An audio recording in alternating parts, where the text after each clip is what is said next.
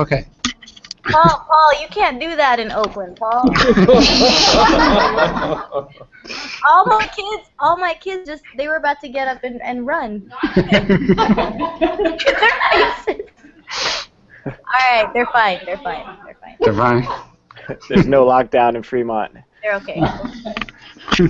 Very fine. Now, you know what? I purposely don't use the bomb one, but I guess anyway, never mind. Yes. Anyway, so here, let's try to stay focused. Here's what we'd like you to do now. We'd like you to take a minute, and this is right out of Peter Elbow, and people forget this part of Peter Elbow, and I always like to bring it back in. It's a focus sentence. Okay.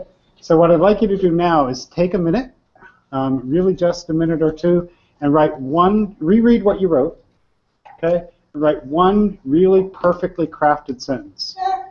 Right, could you get that last one? No, seriously, you want to think about it as I like to think about it as ad copy. If you were going to summarize your whole free write into one crisp, beautiful, pithy, amazing sentence that makes some sort of argument in some way, what would that sentence be? Right? You only have a minute to do it, so don't make any mistakes, please.